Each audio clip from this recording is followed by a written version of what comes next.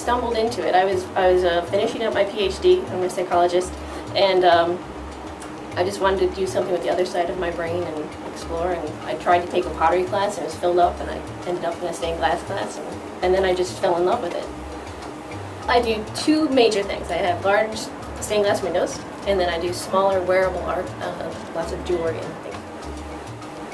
I'm big into color, as you can probably tell from looking at my work. So color and the way the light catches it, it's just all very exciting.